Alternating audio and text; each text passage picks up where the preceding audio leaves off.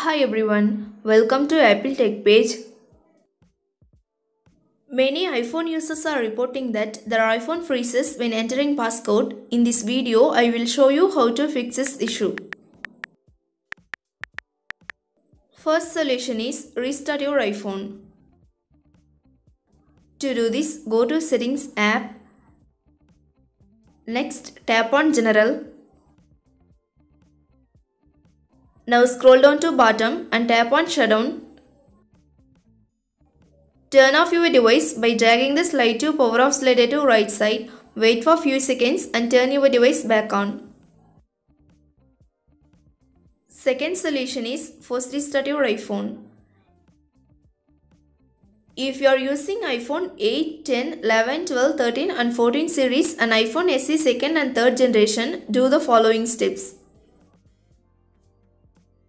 Quickly press and release the volume up button. Next, quickly press and release the volume down button. Finally, press and hold the side or power button until you see the Apple logo.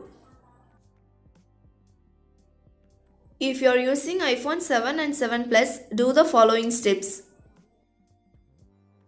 Press and hold the sleep or wake button and volume down button at the same time until you see the Apple logo. If you are using iPhone 6s Plus and earlier models, do the following steps. Press and hold the home button and power button at the same time until you see the Apple logo. Third solution is update your iPhone via recovery mode. First, connect your iPhone to Mac or PC. If you have macOS Catalina or later, open Finder. If you have macOS Mojave or earlier or PC, open iTunes. Select your iPhone on your computer. Force restart your iPhone to get into recovery mode. Hold down the button until you see the recovery mode screen.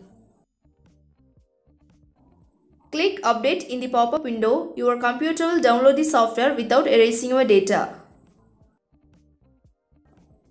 Thanks for watching this video. Do like, share and subscribe to Apple Tech Page.